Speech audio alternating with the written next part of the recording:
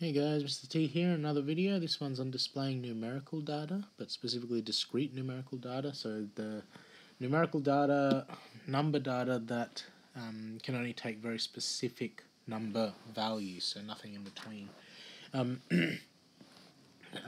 These act very similarly to categorical data in that you can display discrete numerical data in a tally frequency table first up. So I've just invented some data here that we could put into a tally frequency table. Let's pretend the following are scores from a class of 30 that took a quiz out of 5 questions, so these numbers represent the number of correct. So how would you fill in a table from scratch? Well, the scores go from 0. Oh man, I didn't even do enough. I didn't do enough spaces. 0, 1, 2, 3, 4. I'm going to quickly draw another line through there. Didn't plan that very well, did I?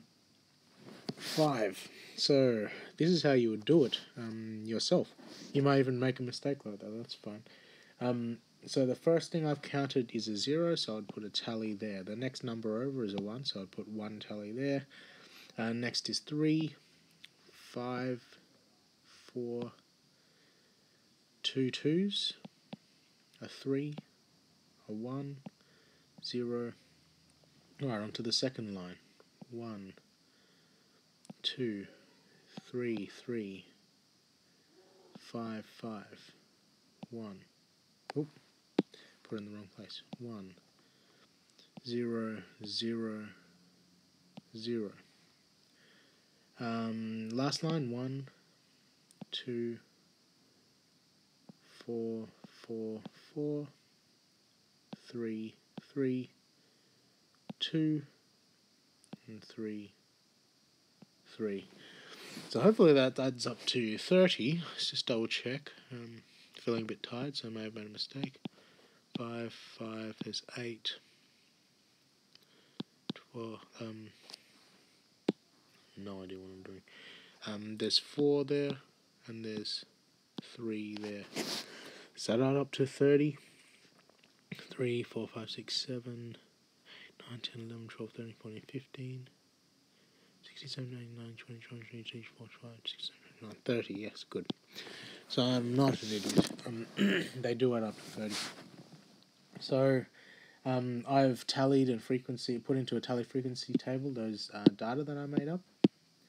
And so that's the first protocol, but discrete numerical data can also be displayed on a limited array of different graphs, the first being a column graph.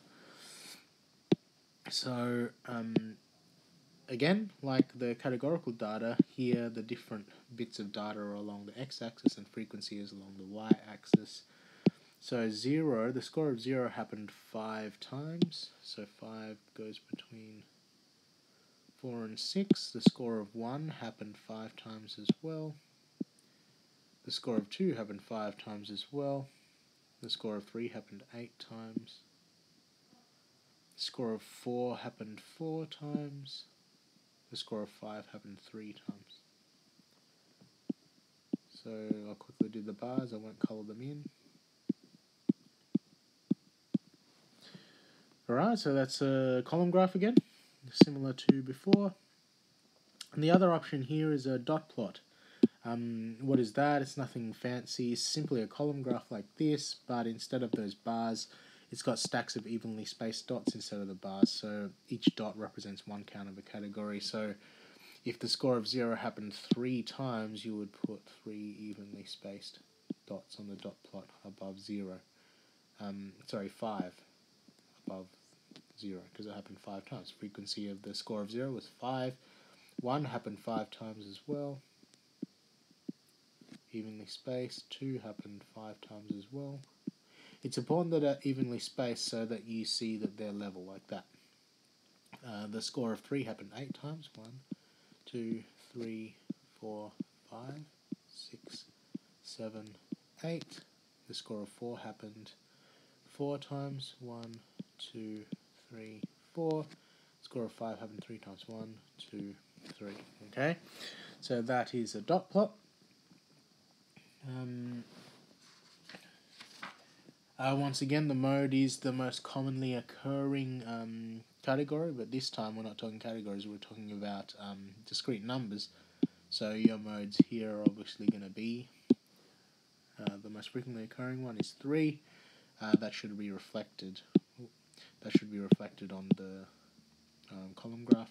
3, biggest bar, and 3, largest stack of dots. Okay, so that is displaying discrete numerical data. Hopefully that helps you out, and I'll see you in the next video.